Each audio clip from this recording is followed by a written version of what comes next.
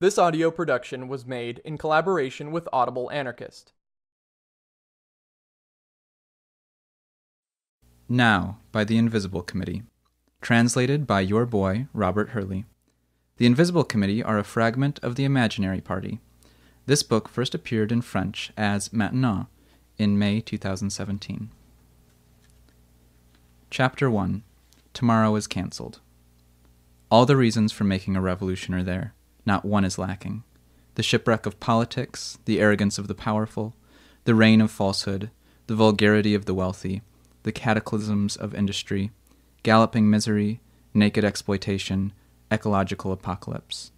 We are spared nothing, not even being informed about it all.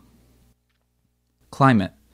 2016 breaks a heat record, Le Monde announces, the same as almost every year now. All the reasons are there together. But it's not reasons that make revolutions, it's bodies. And the bodies are in front of screens. One can watch a presidential election sink like a stone. The transformation of the most important moment in French political life into a big trashy fest only makes the soap opera more captivating. One couldn't imagine Koh-Lanta with such characters, such dizzying plot twists, such cruel tests, or so general a humiliation. The spectacle of politics lives on as the spectacle of its decomposition. Disbelief goes nicely with the filthy landscape.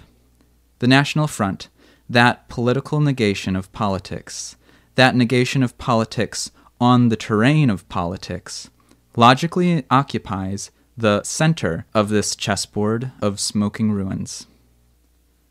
The human passengers, spellbound, are watching their shipwreck like a first-rate show. They are so enthralled that they don't feel the water that's already bathing their legs. In the end, they'll transform everything into a buoy. The drowning are known for that, for trying to turn everything they touch into a life preserver. This world no longer needs explaining, critiquing, denouncing.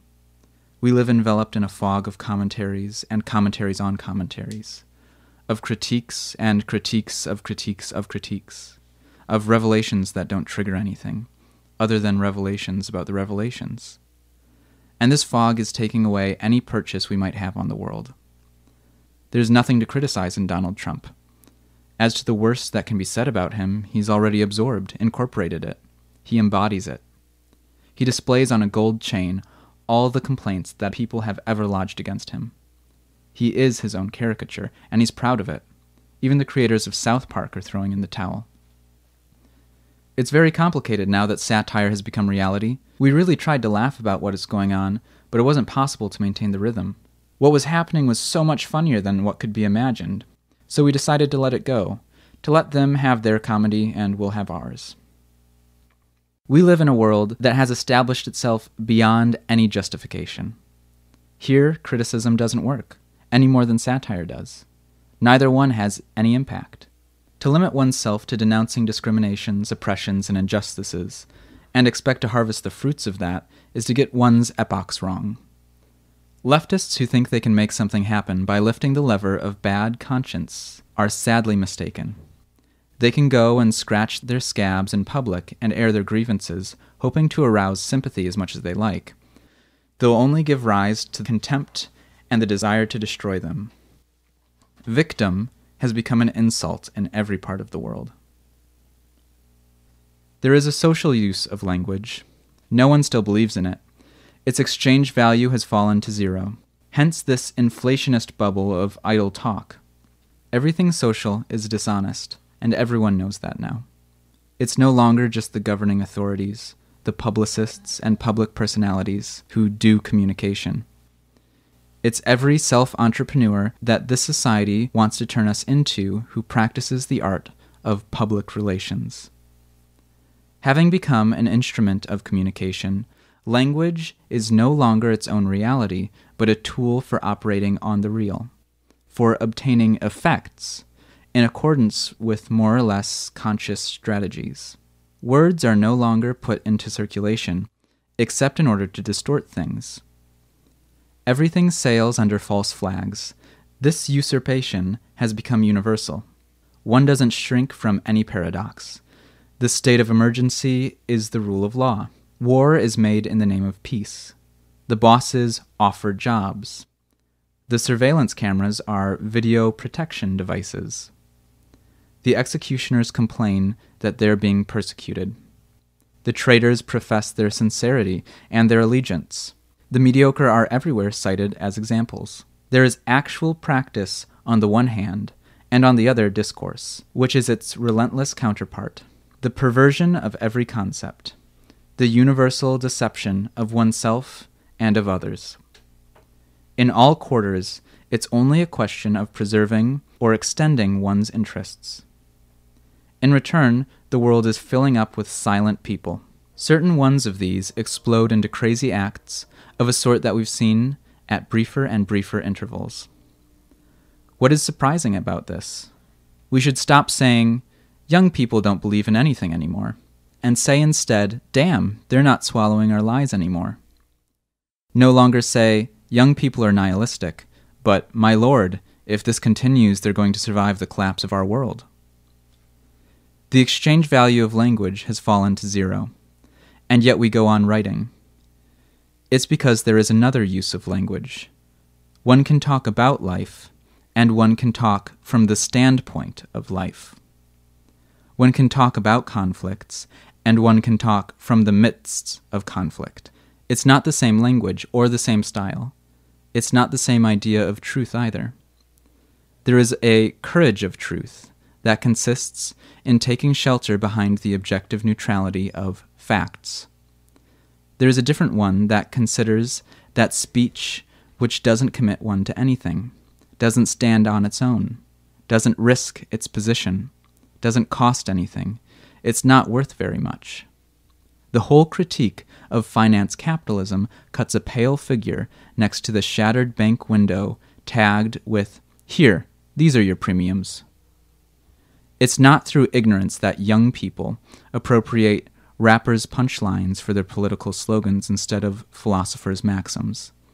And it's out of decency that they don't take up the shouts of, "We won't give an inch," by militants who are about to relinquish everything. It's because the latter are talking about the world, and the former are talking from within the world. The real lie is not the one we tell others, but the one we tell ourselves. The first lie is relatively exceptional in comparison with the second. The big lie is refusing to see certain things that one does see, and refusing to see them just as one sees them. The real lie is all the screens, all the images, all the explanations that are allowed to stand between oneself and the world. It's how regularly we dismiss our own perceptions, so much so that where it's not a question of truth, it won't be a question of anything. There will be nothing. Nothing but this planetary insane asylum. Truth is not something one would strive towards, but a frank relation to what is there. It is a problem only for those who already see life as a problem. It's not something one professes, but a way of being in the world. It's not held, therefore, nor accumulated. It manifests itself in a situation from moment to moment. Whoever senses the falseness of a being, the noxious character of a representation, or the forces that move beneath a play of images, releases any grip these might have had. Truth is a complete presence to oneself and to the world, a vital contact with the real, an acute perception of the givens of existence. In a world where everyone play acts, where everyone puts on a performance, where one communicates all the more as nothing is really said, the very word truth produces a chill, or is greeted with annoyance or sniggers. Everything sociable that this epoch contains has become so dependent on the crutches of untruth that it can't do without them. Proclaiming the truth is not at all recommended. Speaking truth to people who can't take even tiny doses of it will only expose you to their vengeance. In what follows, we don't claim in any instance to convey the truth, but rather the perception we have of the world, what we care about, what keeps us awake and alive. The common opinion must be rejected. Truths are multiple, but untruth is one, because it is universally arrayed against the slightest truth that surfaces. All year long we're pummeled with words about the 1,000 threats that surround us: terrorists, migrants, endocrine disruptors, fascism, unemployment. In this way, the unshakable routine of capitalist normality is perpetuated, against a background of 1,000 failed conspiracies, 100 averted catastrophes. As to the pallid anxiety which they try, day after day, to implant in our heads, by way of armed military patrols, breaking news, and governmental announcements, one has to credit riots with the paradoxical virtue of freeing us from this. There is something that the lovers of those funeral processions called demonstrations, all those who taste, over a glass of rouge, the bitter enjoyment of always being defeated, all those who give out a flatulent, "or else it's going to blow up," before they prudently climb back into their bus, cannot understand.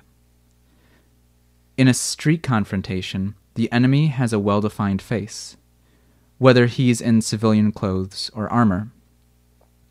He has methods that are largely known. He has a name and a function. In fact, he's a civil servant, as he soberly declares. The friend, too, has gestures, movements, and an appearance that is recognizable.